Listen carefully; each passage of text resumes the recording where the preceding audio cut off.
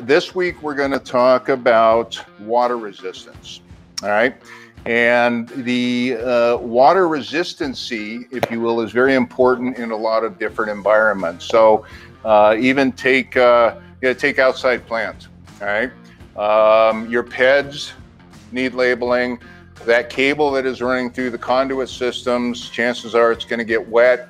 You're going to need to label that. Let's say it's an electrical panel outside.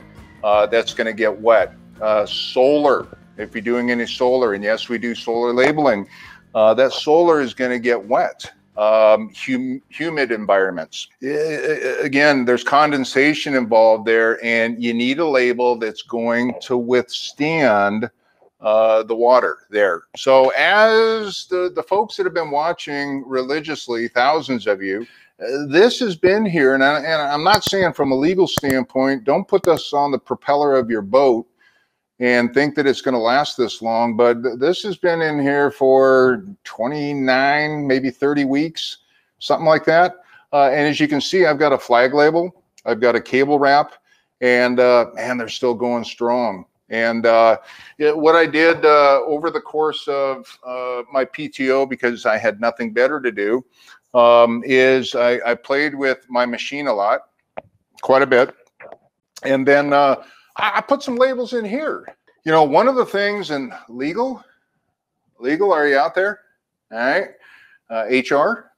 So they didn't want me to put live fish in there. So what I did is I went ahead and I took them out this morning, and they're sitting over there. But nonetheless, is that I did this a couple of weeks ago.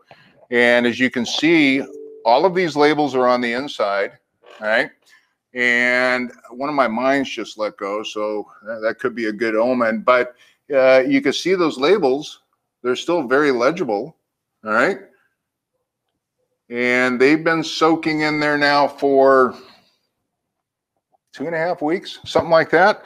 So I want to thank our prop department, me, for coming up with this. But anyway, it's a nice little demonstration of the resiliency that we have to water. With that being said, what I did the other day is I took the old GoPro out, and I thought, what can I do to really test these things? I think at the end of the segment, what you're going to see here, I'm a true believer, and I've seen a lot of this stuff, and I've done a lot of this stuff, but this was a little extreme, and I was quite pleased. So, Kate, when you get a chance. Hey, everybody, Big Todd. Well, first and foremost, look what I found. We're moving this week, yay.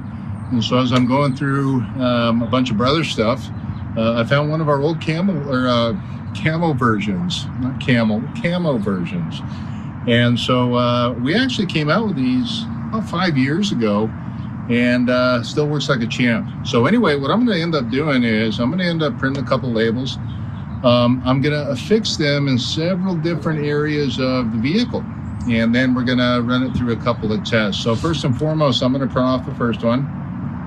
Ready? Let's come on over here a little bit. Zoom on in. So what I'm going to do is I'm just going to peel this guy. All right. And let's put it, oh, I don't know. Let's put it right about there. All right. So now what I'm going to do is I'm going to print a smaller one. And I don't want one that's 4 inches, so let's do, I don't know, let's do 2 inches on this one. So you can see it's the same label, just a little bit smaller. So come on over here, all right? We're gonna go to this end, look at that. All right on the old tailpipe.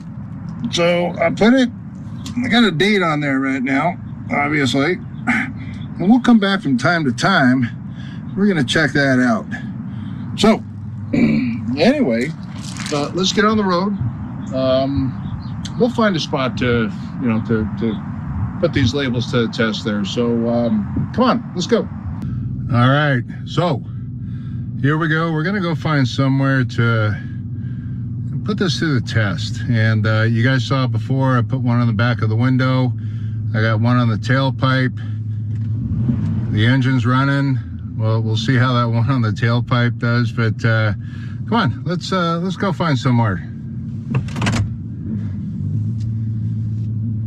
Now, beautiful day in Southern California, and I know that there's the snow stuff, or snow stuff. The snow stuff. Snow stuff. Snow stuff. And hopefully we don't have to go too far. Snow stuff. Ah, looky there. You got a car wash. You know what? Let's try it right over there. Now, if you notice, you got some brushes too. So this kind of ties into an episode I did a couple of weeks ago where I'm scrubbing the hell out of these labels. All right, here we go.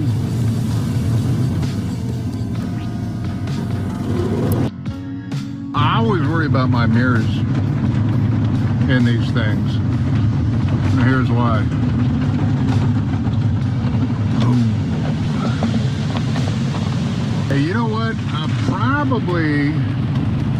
probably should have put that label right back there, but I wasn't thinking, and I put it behind the passenger headrest back there. But once we're done with this, I'll get out, and because I can't see what's going on with the label right now anyway. The truck is running. I do have the label on the tailpipe. Ooh, here comes the big guy. Well, we'll see what happens. You know what? I got confidence. I got confidence that both labels are still going to be on. And you know what? I may just leave them on for a while. We'll see how long these things last. Now, truck's still running, so I want to check that label on the tailpipe and see what's going on with that. Oh, look at that. Huh? I got to tell you, I'm impressed. Yeah, I don't think anyone's ever run their vehicle through a car wash. Now, you got chemicals involved, you got detergents and soap and blah, blah, blah. But you also had the brushes going, and you had the water. But look at that. All right, let's go check that tailpipe. You can see that car's running. So not only do we got heat going, we got water going, detergent, so forth and whatnot. So anyway, hey, I'm impressed. It takes a lot to impress me, but I'm impressed. I think I'm just going to leave these labels on for a while on both the tailpipe and here. And again, we'll just see how long they last. So I got part 2 of the test coming up real soon, so we're going to go back to Casa de Guapo, and we're going to do another test here in a little bit, so I'll see you shortly. Hey, so welcome to test number 2. Now, we've already taken it through the car wash, and so one of the things I noticed when I was bringing in the trash cans is they're a little bit dirty. So what a better way to run a label test than to clean these things off a little bit. So let's go ahead and throw the label on there. Same label as I had on the vehicle, all right? There we go. Now let's wash a trash can, and then let's wash a label as well. So here we go.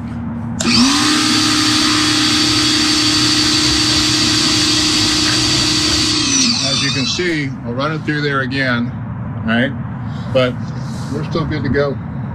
Label's not coming off. Let's run it a little bit more. Wow, look at that.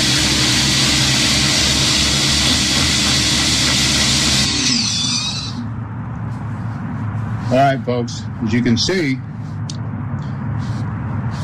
it's one tough label, all right? And so I'm going to go ahead and leave this on the trash can. Again, kind of like what I did on the tailpipe of the car in the window. And clearly dated, and we'll check back in from time to time. But thanks for joining BS with Todd, and I hope to see you on the next episode. So again, from a water resiliency standpoint, I think that's an actual word, resiliency. It turned out very well. In future episodes, we're going to cover things like heat. We're going to cover chemicals. We're going to cover cold. There's all sorts of stuff we're going to do with these labels. So again, very important to have a tough label for the environment that you're in. One of the things I did want to point out, though, is the new labels. All right. And just recently, Schaefer Nelson, shout out to Schaefer Nelson up in the Pacific Northwest, got some of our self-lam labels spec'd into Portland schools. So I want to thank them as well. The new labels, I want to go over them again real quick, is that we do have the self-lam available. And again, the whole idea behind this self-lam is to protect the printing. Now, all the labels we have are going to have the type of resiliency that you saw today. So whether or not you're using a general label, if it's a flag, if it's a cable wrap, it doesn't matter. Everything we have, except for our TZEN 201 and our heat shrink, is going to be laminated. The reason why we did this self-lam is basically to fit inside those environments that have the self-lam there already. And they don't want to break suit. So with the new flag, again, you can see the old flag here. These are now available and for sale at your local distributor. So I wanted to point that out, but I wanted to make sure to tell you that everything we still have, even in the new offering, is going to be laminated and water resistant, heat resistant, caustic resistant, oil resistant, gas resistant, scratch resistant, scuff resistant. Did I mention water? And we are UL rated. So again, check out, and if you have any questions on the new labels, let me know. I appreciate you every time coming to check out this episode regarding labeling. Please stay healthy out there.